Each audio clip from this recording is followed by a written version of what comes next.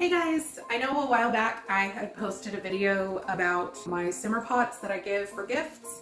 So I went ahead and threw together this really quick video to show you how I do these. So if you're interested, keep on watching.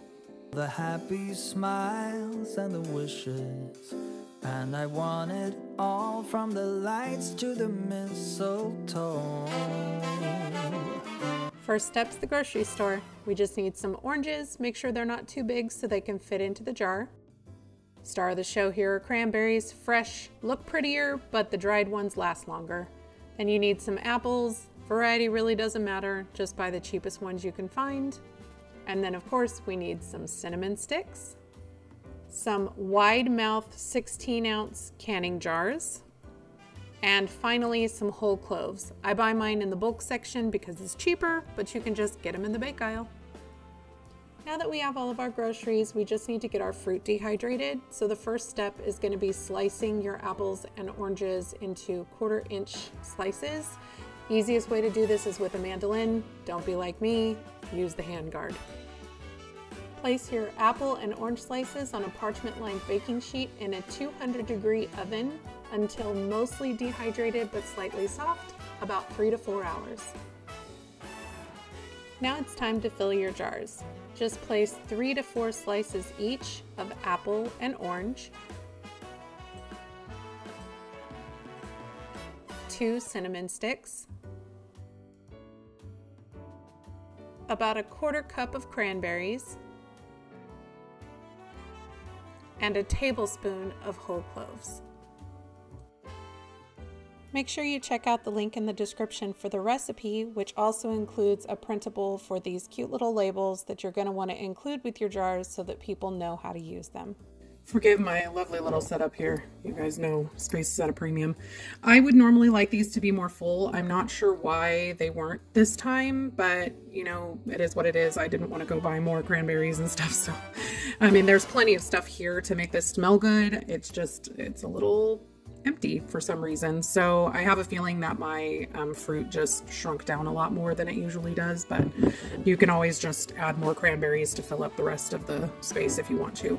But what I'm going to do is I found some velvet ribbon. It's not wired or anything. I'm just going to find how long it needs to be just so that it overlaps a little bit. And then I will cut that.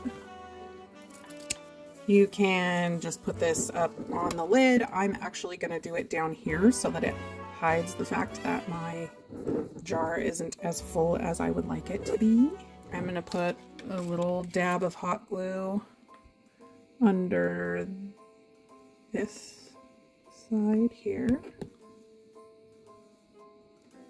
And that will hold that in place for me. And then I can do this tightly, and what I'm going to do is I'm going to glue the actual ribbon. Flip it around here, pull it tight, and secure it. And that looks much better. Now you can't tell that it's not full all the way. And then I'm going to take this little twine, and I probably need it to be about that long. So I don't have a hole punch for this, otherwise I would totally use a hole punch. But because I don't have a hole punch, what I'm going to do is just tack this with a little bit of hot glue on here, and then I'm going to tie the bow on top of it. There we go. Decorate these any way you want. You can get super fancy or not. I am not a super fancy decoration girl. That is my sister, 1000%. She would do all kinds of stuff to make these look cute, but that is not me. And then that's it. I will take these and give them to friends. They make fantastic hostess gifts. I absolutely love them. These holidays